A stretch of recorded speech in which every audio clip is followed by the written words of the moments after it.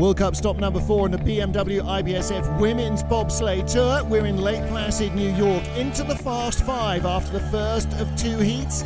Elfa Willemsen of Belgium trying to beat her teammate Anne van Nieuwenhuis, who had a great second run. With this new sled in 2015-16, she's not quite on top of her game yet, but Willemsen again putting in a fast run and throwing down the gauntlet to Austria's Christina Hengster.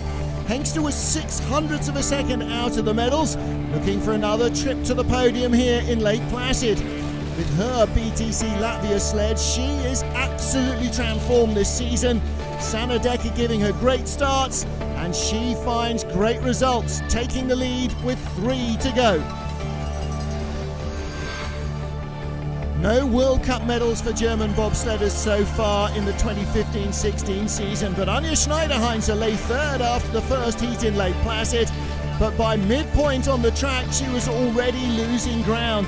And down at the bottom, she dropped behind by a few hundreds, out of the medals, and in went Christina Hengster.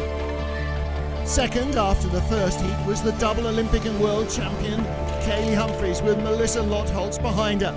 She was coached through her junior career by Malcolm Lloyd, the late coach, and she was desperate to try and win it for Goma.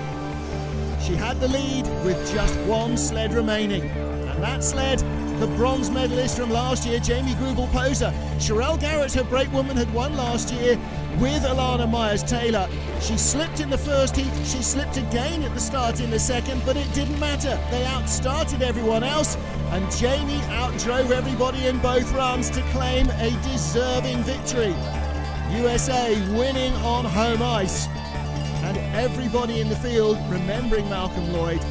Greubel, Humphries and Hengster, the top 3. And the championship, the race for the Crystal Globe, is tight. Just 10 points separate the top 2 as they head to the next stop in Salt Lake City.